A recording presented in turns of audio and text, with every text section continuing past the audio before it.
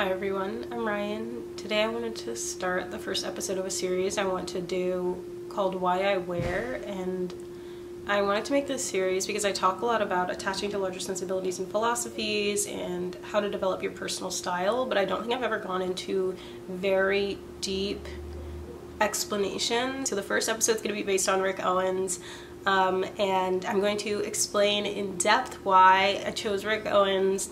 And I think it's like one of the easiest ones for me to talk about. People have gathered together to celebrate beauty.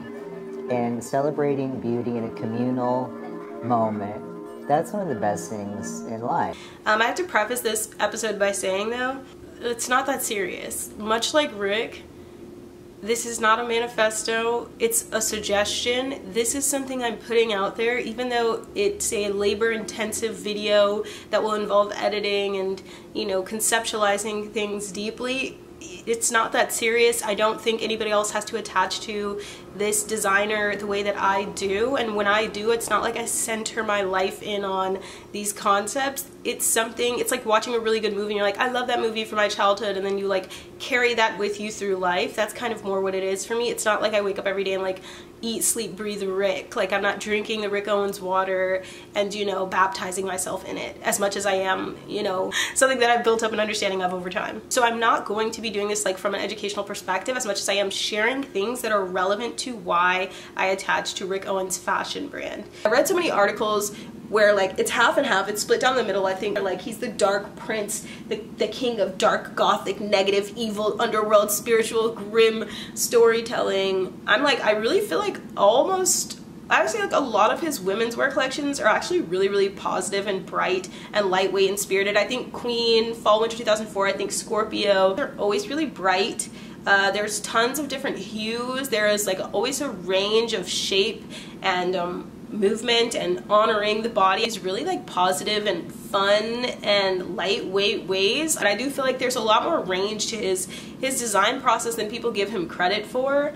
And I think that is him infusing his positivity and his energy regardless. I think him sharing what he feels and what he believes and some things that are true and valuable to him are his positive energy. I think even if the collection is really dark and seems evil and grim and gothic and sad and solipsistic and stuff like that, and I think the misery and sadness that people interpret in his work, in my opinion, is still an expression of his joy, his delight, I would say, even with being a person on earth and having the opportunity to say what he wants to say and to storytell, because what are you gonna do if not like be yourself and say what you want to say? I think that is him expressing his joy. He says dancing is one of the purest, simplest expressions of joy, so he's known for like cutting a rug a bit for the girls. I think that's something I really relate to. Like, it's not perfect. It's not like I was gonna make this video and be like, and this is why Rick Owens is a perfect person. He's never hurt anybody's feelings. He's never done anything wrong, and he's just a hero and a god amongst people. I think that wouldn't be relatable, and I think it is relatable that he has this really seemingly complex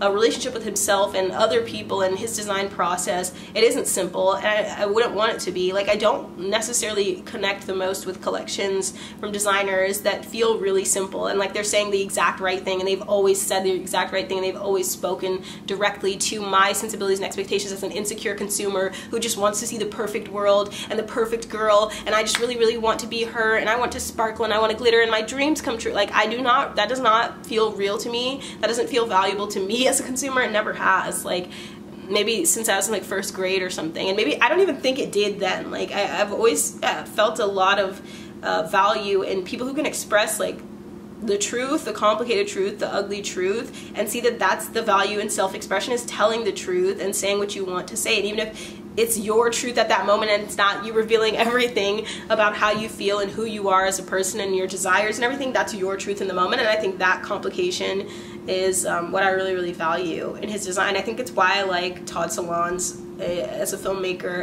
I think it's why I like the musicians that I like. So here's a little biography if you don't know a lot about Rick Owens. His name is Richard Owens. He's a Scorpio. He was raised by a social worker and a school teacher, and his mom was a seamstress. His dad was really conservative and strict, didn't get to watch television until he was 16. I think it's an interesting perspective, especially for someone who went to Catholic school in such a conservative context. And I think it really obviously affects his design process. He describes himself as a reaction to his father's strictness and I feel the same way about my like slightly conservative upbringing. I think that having that really, really strict sensibility, but with this like lax, free cultural worldview, I think it can make for productive relationships with art. I also think it's really telling that he only had access to classical literature and music and not mainstream media. And then in his adult life lived a kind of debaucherous, on the edge lifestyle. And I think that that also shows up in his design sensibilities, which I also really, really attach to. I also like that he was described as like courtly but raw. I think there's something really romantic about those two ends of the spectrum as a person and in art and in design. So he went to Catholic school and he got bullied really viciously. He's this queer like kid, and he describes it as like kind of disturbing to imagine putting like a sweet innocent child in such a hostile, negative environment, which I think again shapes some of his design sensibilities.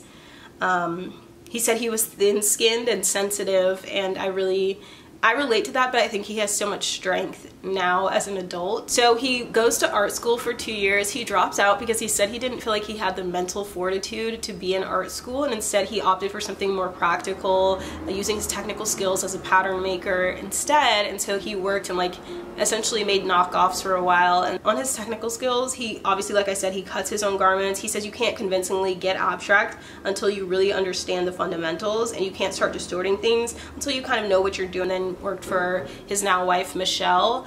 He talks about how during like his younger years he would kind of like burn the candle at both ends and live this really extreme self-destructive lifestyle that included a lot of like binge, like excessive living in general. And he was just like, I don't care, I'm gonna live like that, I'm gonna burn out, like get done what I need to get done and be true to myself, and that's about it. And I don't think that I was close to or felt myself as a result of burning out from partying and going out, but I do relate a lot to burning the candle at both ends, in direct response to hostility growing up and strict upbringings and conservative upbringings, and feeling like you can't be yourself when you're younger, and then feeling like you have to like explode when you're a little older, and then seeing the effect on you it has on you and working to rebuild yourself after. And I think that that is also a bright shout that exists across his design. He said that he experienced a lot of ostracization and hostility and felt like an outsider in a small town. He acted out of fear in a self-destructive lifestyle, but I like that he says in an interview like, you grow out of it. I do respect that that is his perspective on his experience. You grow out of it. He has a very like moving on kind of attitude, it seems, about his life, and I think I do too. And taking what you experienced to rebuild yourself and construct a new reality, to honor and bring dignity to your life and the experience of life, I think that that's really valuable, and I see that throughout his design process. And I think that that's why it resonates so much with me. His attitude and response to his experiences is not necessarily a universal way of perceiving them. The way that he was bullied and the way that he describes his experiences, he says like he could have come to school and it could have been like a really bad situation where he came to school like, you guys are bullying me, you're tormenting me, my life is terrible, I'm gonna inflict harm on all of you. And instead he chooses to do the opposite and use his energy to share with other people and allow other people to share themselves and connect to other people, like to bring connectivity instead of destruction between himself and other people. I just think it's really valuable. There are a lot of people who have terrible experiences, like I said, who kind of, I don't want to say get jaded, but feel downtrodden by their experiences and like stuck and stifled by them, and then live in this persecutory complex for the rest of their lives, it seems. Everything is just them being a victim, and everything is, I wish I could have had better, and I wish people would have treated me better, and I wish I would have been better, and they give themselves no grace. And they give other people no grace, and they can't honor and value the work that they've done, the connections that they've made, the communities that they're a part of. And I think that is like devaluing your experience on earth as a person. Who even knows what this is? And I think like the least we can do is like honor and value like whatever the heck this is. By being like that, I give myself grace, I give other people grace. And it was a mistake that I did something and it wasn't the right way to live and it wasn't the best for me, but I had to do it to get to where I am, and I honor that experience, like, and I move forward with it. I look back on it, I adapt to the present, and I move forward with it. I'm not saying this to be rude, because I think everybody's allowed to have their own perspectives on their experience and time here, and I understand that it also is connected to people's like relationship with their mental health, but I really do not find people are very congruent with me when they feel destroyed by their past and want to like magnetize negative experiences to them to punish themselves for the past. And I think that especially as it relates to religion and the expectation in a lot of people's religion that that's what they should do, is punish themselves for their past and attach to negative experiences because of their past and torture themselves with their past and their mistakes and their failures. I just don't relate to that at all. I think that you should acknowledge your past, be accountable for your past, and work to change and adapt those experiences for reality now in the present to the best of your ability to construct a new and better reality. I don't like being around people that are like, woe is me, I'm so tortured, I have the hardest life in the world, and just want to repeat that every day and torture themselves with that. It is true, life is extremely hard, especially for people who have harder lives than me,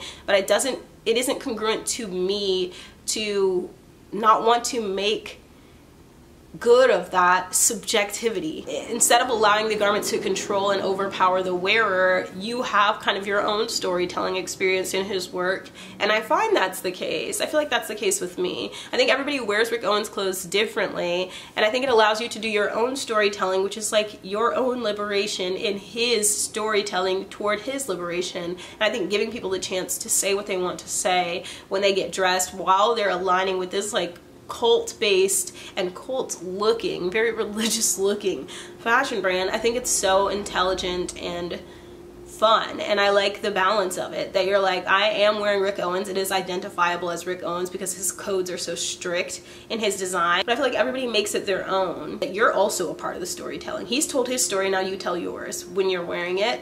I also like that he said he doesn't want to make these ultra constrictive designs that like move and shape and reshape the body where you're like propped up by the design, and instead he wants to work around the body as it exists. Again, to me, that goes back to honoring and bring dignity to your designs and your customer and your wearer, that you don't feel like the person needs to change, which is, again, an interesting balance between strictness and freedom and, you know, liberatory perspective on design, and also like strict perspective on design, which I think comes from his technical skill as a pattern maker. He understands how to make clothes, so he knows how to make clothes that can allow you to be you and do you in them, instead of being like, well, this is the only way it has to be and it has to look like this, and like having these really strict perceptions. I think that can come from limited knowledge about patterning and limited knowledge about like the human body and the human form. I think because he knows so much, he's able to design things that encase the body beautifully but also freely, and can tell a story and create shape and have power and resonance without controlling the person. He works for Michelle, he marries Michelle, and then he talks about how once they were married, he would make sure to like lead essentially with the fact that he's bisexual, and so that people couldn't be like whispering to Michelle or whispering behind his back like, you know, Rick is gay, like, you know, Rick Owens is gay. He's like, I'm gonna say it whatever, I'm just gonna say it first, like, this is who I am, and I don't need people like, you know, making it into something that they can try to use against me or use to embarrass me. Like, so then I said it, so now you have nothing to say. And I think that that is a really powerful exercise in control and freedom at the same time. I'm gonna control your perception of me, and that you don't get to try to choose to embarrass me because I'm freely expressing that this is who I am. And I think that that balance between restriction and liberation is really consistent throughout his design process, and I think it's something that really resonates with me because I feel similarly, and also it's a part of like the way that I get dressed physically and also like emotionally, if that makes sense.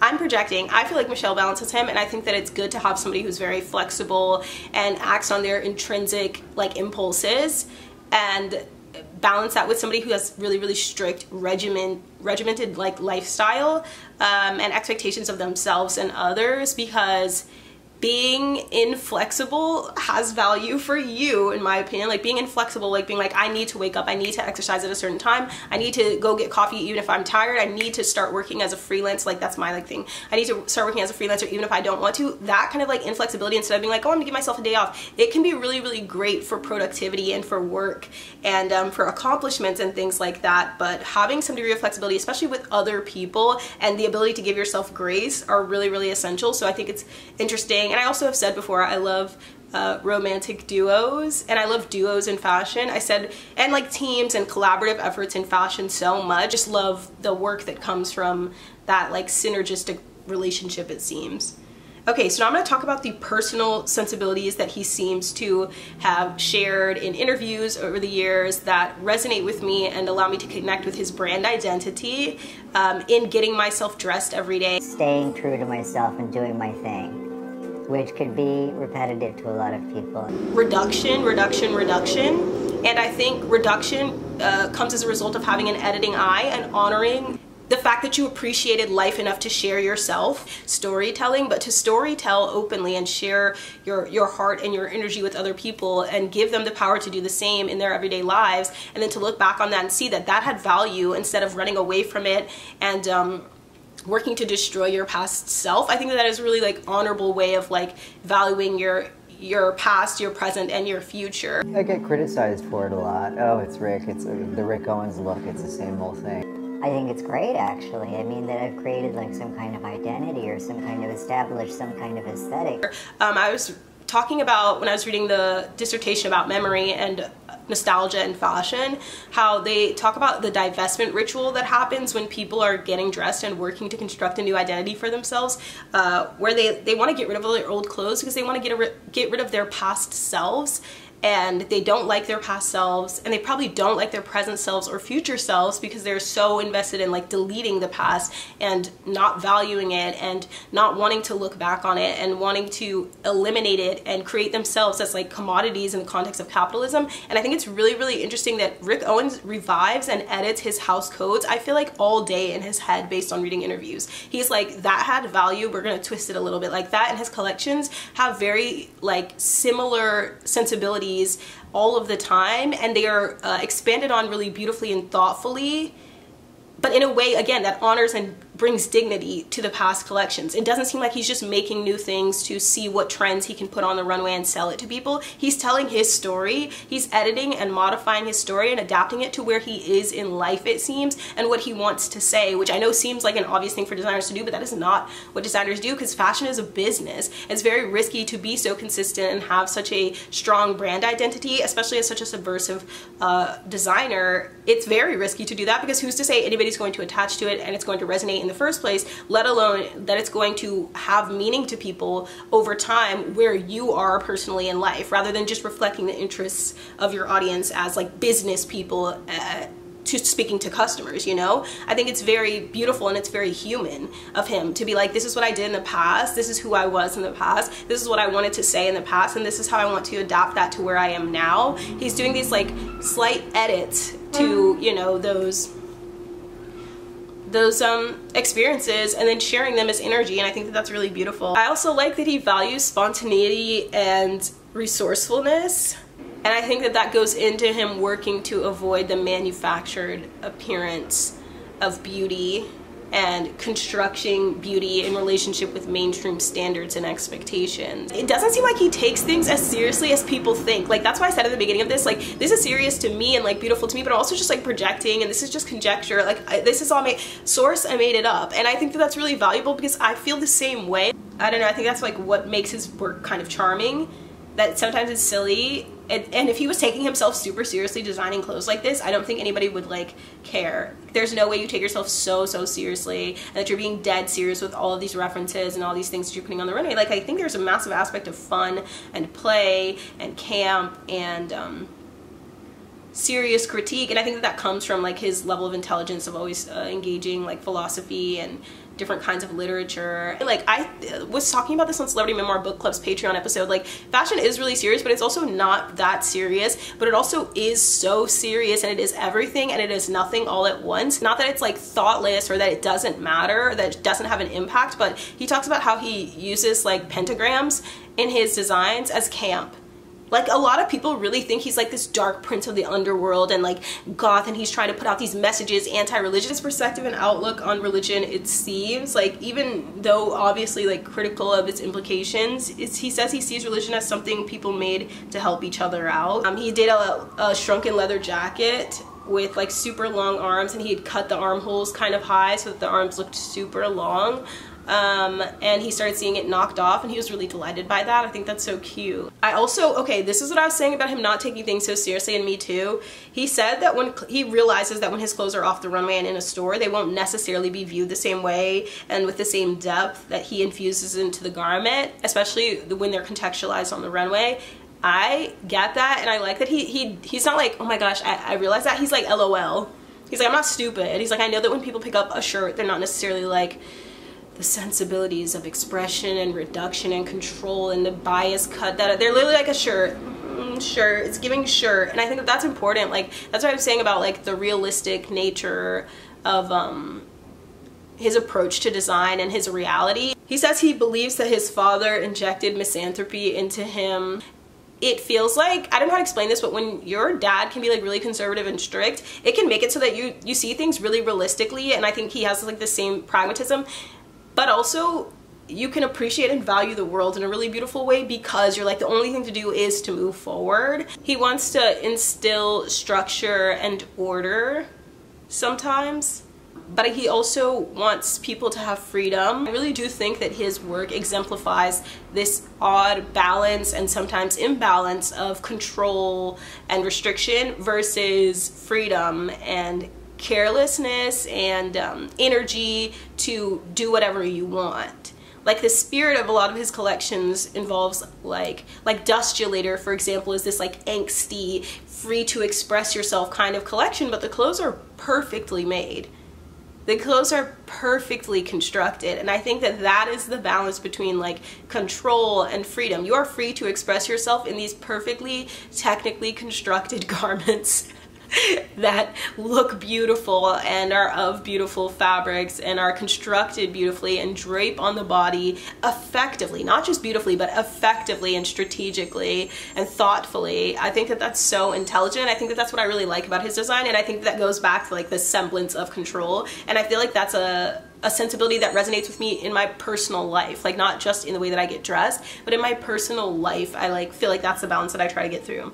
I also like that he said he works to avoid the appearance of reinforcing a standard of beauty, but again, he doesn't do it as a manifesto. He's not like, we need to disrupt the system, like, oh my god, everybody has to like see beauty the same way that he does, and like we need to change everything and everybody has to change to the way that he sees things. It's not a manifesto, it's a suggestion, and I feel the same way about a lot of things in general. I feel like a lot of my relationship with fashion is not a manifesto. It's like not even a suggestion. It's just like, this is my opinion. That's my opinion, like, and I'm like, and this is what I want to share, and I feel like I have the right to share it with the world, and I deserve to be able to share it with the world, but I'm not saying everybody has to change or adapt to the way that I see the world, and I think he thinks the same thing. He wants to be able to express himself and do his storytelling, but his storytelling doesn't mean now everybody needs to attach to it. I think he's happy when it does resonate with other people and impact other people without thinking like, now this is how everybody has to be. And also, what value would it have if everybody, you know, aligned with that, because then it wouldn't be rebelling against anything, you know? Yohji Yamamoto talks about something similar to this. I don't think Yohji Yamamoto expects that the whole world will shift and bend to that. He wants to be in his own marginal lane. He talks about how he wants to be in his own marginal lane. He doesn't want to be in the mainstream. He doesn't align with what's going on in the mainstream, and you can understand why. He says, I wanted exaggerated shapes to mock all of the rules and bigotry that create so much conflict in the world, about one of his collections. And I think that that perspective is like him trying to storytell about what's going on, rather than him trying to signal like, we need to disrupt everything, like this is going to be the change for the whole fashion system and everybody else has to change. I think that's really valuable. So I read an article and it says he doesn't bother with posterity, and it seems like his work is about mortality, and I think so too, but I wrote in my essay, like, I would argue a lot less obviously and a lot less literally than people think. Like, it's not like dealing with themes of life and death because of gothness, and I think even thinking that he's like this dark underworld kind of person in that way is a little too literal, and also ignores the subjectivity of goth culture in the first place, which is that it's about like your own introspection, your own personal introspection and subjective perspective on your experience and time here. And I think, like I said, I feel like this is getting repetitive, but I think that he doesn't bother with posterity and focuses on mortality, in that he values joy and storytelling and expression while he's here, and doing these bursts of energy and putting them on the runway in order to honor his life and time here. He's like, it seems like he's like, it slays to be alive, and I want to say what I want to say while I'm here and share that with other people. And that's why he doesn't think so much about like legacy in a conventional way. I said I think that the collections are about exchanging energy while you can to the fullest, not broadly self-expression, but connectivity, community, exchange, spiritual connection, and transcendence through vulnerability and strength at once through storytelling. So it's restraint and constriction, frailty and armor, fluidity, transparency, impermeable armor, at once. Construction, deconstruction, reconstruction, building the self, deconstructing the ego, and things like that. So then he worked and worked and worked to build up and establish this identity in design and as an artist and creative. Creative is giving like Instagram bio, like person in Soho who's like walking around trying to social climb. But as an artist, he builds himself up, and then he opens himself up to collaboration once he's established, so that he can be more playful. And I think again that goes back to like the semblance of like control, where he's like, wait, okay, now it's perfect, now I can open myself up to collaboration. And I think that's really, it's just something that I relate to. When he was in Italy doing all the work to learn and absorb information and then waiting to express, and I think that that's like kind of seems to be his history and his like legacy, like waiting until, or not being allowed until he was 16 to engage like popular media. So he's like reading all this literature and enjoying the classics and learning about these really complex things, and then like stepping into himself truly, I guess, while he's like being able to relate to more subversive forms of art that he like also makes. So he examines his own thoughts and his past work from all kinds of different angles regularly, and I think that that shows up, and I think that that shows a massive exercise in self-esteem. I think self-esteem is not when you're like, I have so many cars and clothes and shoes, I'm so rich, I'm richer than this person, I'm better than this person, I'm prettier than this person. Self-esteem is when you're like, I like who I am because of who I am, period.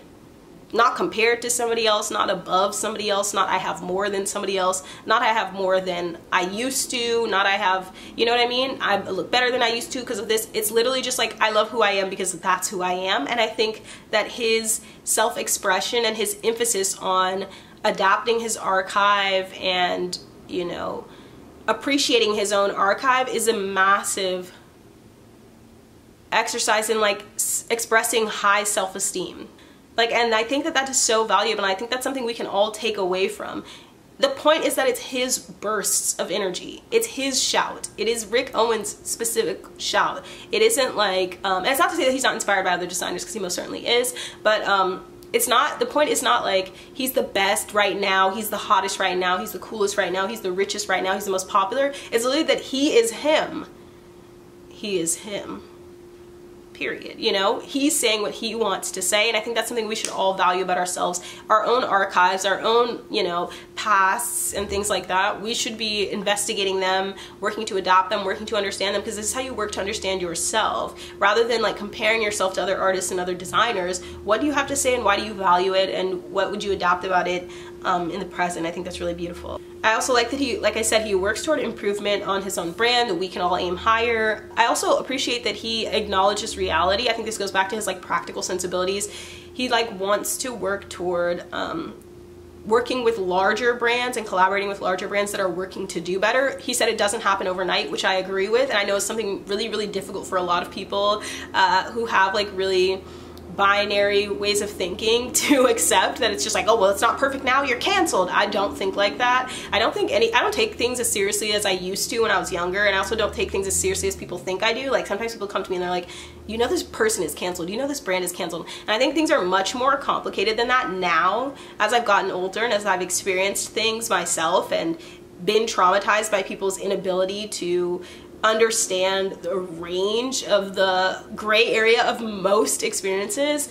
I like that he believes that there is still the power and value in working towards something better every day, instead of saying that something is completely dismissed if it isn't perfect now, especially within the context of reality and fashion. A lot of fashion isn't good, and I don't think that that means that fashion should stop for the time being. I think it means that people should be working toward making it better every day.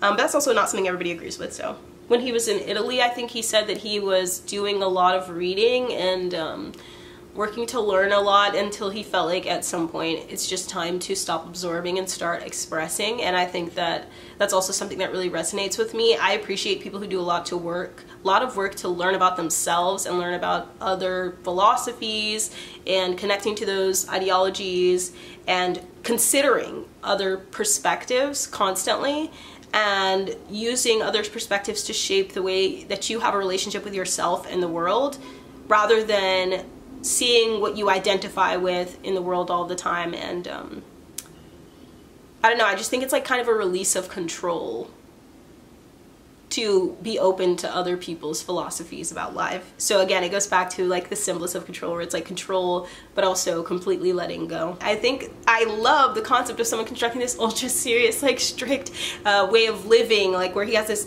regimen, his scheduled regimen, where he wakes up, works out, takes a nap, works at this time, he dyes his hair jet black always, he maintains his body and his health, he eats a certain way, he lives a sober lifestyle. These things take a lot of discipline and maintenance, and he does all these things, but then he's like, also like, I'm gonna go to a dance club. And also like, I'm going to participate in things that are counterculture. He's like the saint and the sinner all at once, but like to the furthest extreme ends. But it's also like, that's what reality is. Like you have this very, very pluralized identity that isn't just this singular thing, and nobody is just a saint or a sinner. He also owns his own brand. It's privately owned, and they don't even do their numbers publicly, I don't think, anymore. And because he has a privately owned brand, he's like, I can shut this all down. Finna delete this app within the weeks. That's my favorite threat on the internet. Finna delete this app within the weeks. But like, yeah, he could shut everything down whenever he wants to, and it's all about him and himself and his expression. On a different perspective, I was reading McCauley Bowstead's Menswear Revolution. I'm still reading it as always. I'm always revisiting that book, and I was thinking about the importance of male subjectivity in fashion. McCauley Bowstead was saying like it's important, or like talking about the importance of it not being satirized, and it historically being satirized, and essentially that men are like goth, men are metrosexual. When men are considering and introspecting about themselves and the way that they construct identity, people are always like, that's gay, that's feminine, and that's bad. You should stop doing that. You should signal outwardly that you don't care. This performative male uncaring is so like essential to men's fashion, and I think Rick Owens balancing between like this extreme careful consideration for high level construction, bias cut garments, patterning techniques, these ultra light, soft, comfy, cozy, like well made, attention to detail based garments. It's not something that you would typically expect of men's fashion. I like that he likens his design process to Lou Reed's music. He says there are minimal chord changes, and I think again that goes back to respecting and honoring his own archive. I don't know, I just think it all, that's what all speaks to me, and that's why I like to get dressed the way that I do. I felt a deep despair and sorrow, but the desire for joy and resolution was so intense for me when I was developing my personal style, and I felt that through Rick Owens' collections. I do always feel like there's a shout of wanting to see the good in life and appreciating the beauty that is in life, whether that's like the nature tones in his work or the use of leathers and animal skins and textiles to, you know, honor the beauty that comes naturally from this earth. I just think that I felt the deep despair and sorrow, rejection, isolation, dehumanization, torment that he seems to have experienced and expresses through some of his design. But I also felt the joy in being able to share that and see value in that, and create disharmony and disrupt things from your own perspective, because that's what you want to do. And see beauty where it's not always like forced upon you, and it's not so like obvious and so literal. But also, again, it's not a manifesto, it's just a suggestion. Like that part of it is just so like real to me. Like, I'm making this whole video, and as soon as I turn the camera off, I'm like, it's not that serious, and I'm literally gonna go to the coffee shop and just like hang out. Like, it's not that serious also. Like, it is that serious because this is a video that I'm choosing to make, and I'm talking about one specific designer, but I could literally do this about like why I loved going to Forever 21 when I was in middle school, or why I loved going to Limited 2 when I was in middle school. I can make an equally long video about the depth and impact that it had on me, and I think that that's also an important part of it. Like, everything is that serious and nothing is that serious, and like, that's like the beauty of life, that all of this is to say and it doesn't matter, like, and nobody has to care that I said any of this. And you know, I don't even know if I want to upload this anymore, but we'll see. I'm sure I will, because I'm trying to be consistent.